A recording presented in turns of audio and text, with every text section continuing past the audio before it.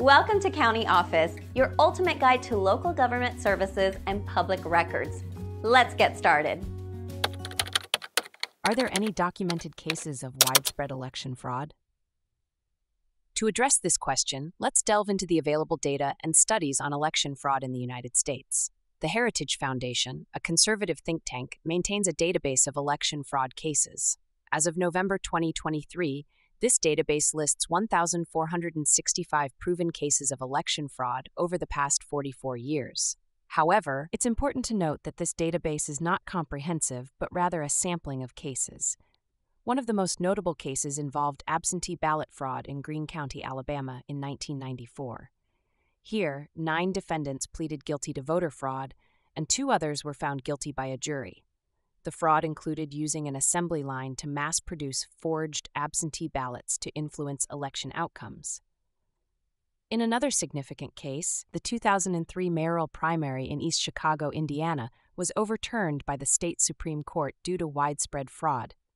Alan Twigg Simmons, an operative for the mayor's campaign, was convicted for persuading voters to let him fill out their absentee ballots in exchange for jobs.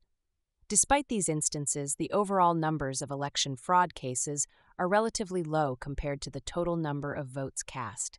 For example, in Texas, between 2005 and 2022, there were 103 confirmed cases of election fraud out of over 107 million ballots cast, which amounts to 0.00096% of all ballots. A study by News 21, an Arizona State University journalism project, found 2,068 alleged electoral fraud cases between 2000 and 2012.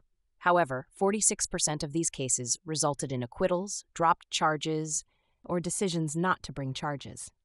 This study also highlighted that the incidence of voter fraud is extremely rare, affecting about 0.00003 cases for every vote cast. In recent elections, such as the 2020 and 2022 general elections in swing states like Arizona and Georgia, the number of documented cases of election fraud remains negligible. In Arizona, for instance, only 4 cases of fraudulent voting were documented in the 2020 general election out of over 6 million votes cast.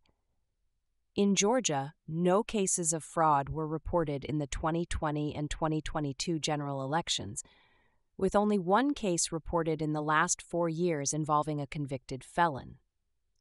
These findings suggest that while election fraud does occur, it is not widespread and does not significantly impact the outcome of elections. The vast majority of votes are cast legally, and the instances of fraud are typically isolated and prosecuted accordingly.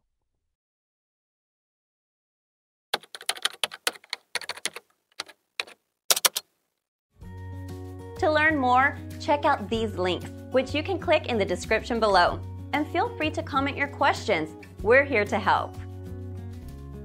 Thanks for tuning in to our video. Please like and subscribe and leave a comment below. See you in the next video.